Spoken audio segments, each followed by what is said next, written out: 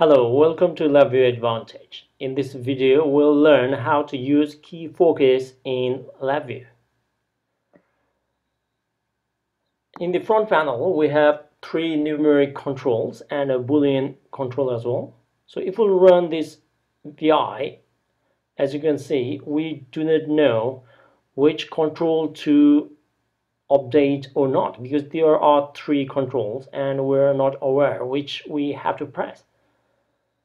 So what if we want a certain functionality? So the application or the VI will let us know which button or which numeric control has to be updated at a specific time. So to do that, what we'll do is we'll add a case structure.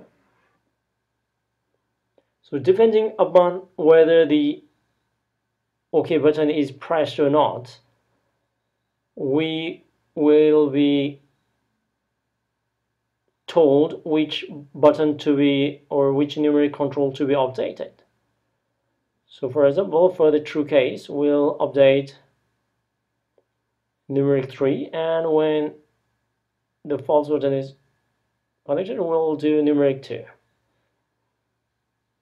So we'll do create property node and go to the key focus.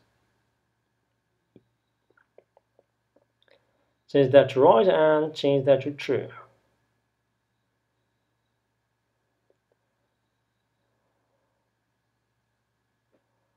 Similarly, we'll do the same, repeat the same process for the numeric 3.